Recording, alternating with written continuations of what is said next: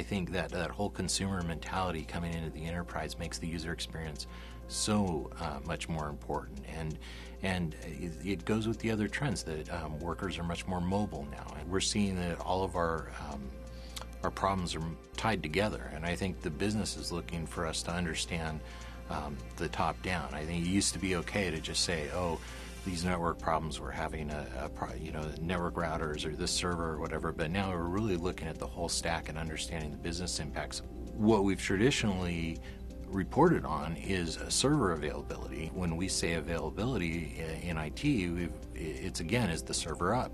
Well, if the application is running real slow, it's not getting to the end user in time, then it's not available from their perspective. And they don't really care about the infrastructure, they care about if it's being delivered, timely results, and that's what they want to hear. So it really is actually not even just about service assurance, but it's about how we define and manage services and applications, and starting there and defining those in a different way than we used to define what IT is delivering as value.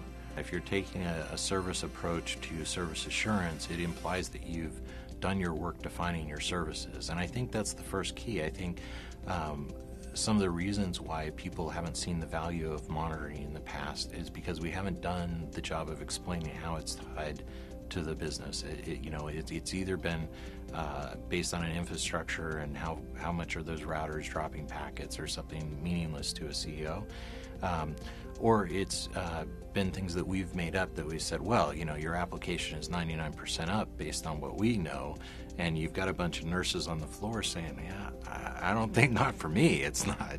And so I think coming to those common agreements about what available means and what is acceptable performance is just so important, and it's the only way service assurance can prove its value. It's the only way we can have trust with our customers, making sure that we're measuring the things that they want us to measure in the ways that are important to them.